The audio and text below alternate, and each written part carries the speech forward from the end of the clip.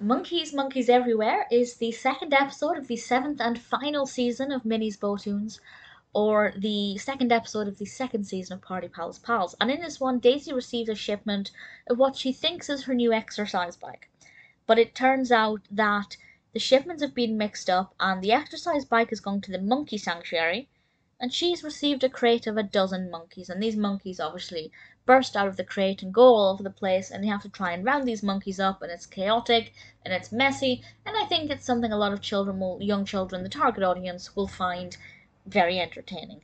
For me as a Disney fan, it didn't speak to me too much. Some episodes of Bow-Toons do, some not so much, and this is the one where I feel like it's a fun little adventure, but for me, it didn't really do much for me. However, I did like the monkey on the exercise bike. I won't say exactly what happens, but I found that to be quite entertaining. I'm not the biggest fan of monkeys in general. I find them quite scary, so I wasn't that interested in the monkeys themselves. But it's not a bad episode. The narrative flows well. There's definitely the element of surprise, although I guess the title kind of gives it away. But in theory, there's the element of surprise with the monkeys, and I feel like it worked quite well. It's definitely very fast-paced. The pacing is very good. It's very vibrant. It's very chaotic. It's definitely fun. Not a personal favourite, but I can see the appeal.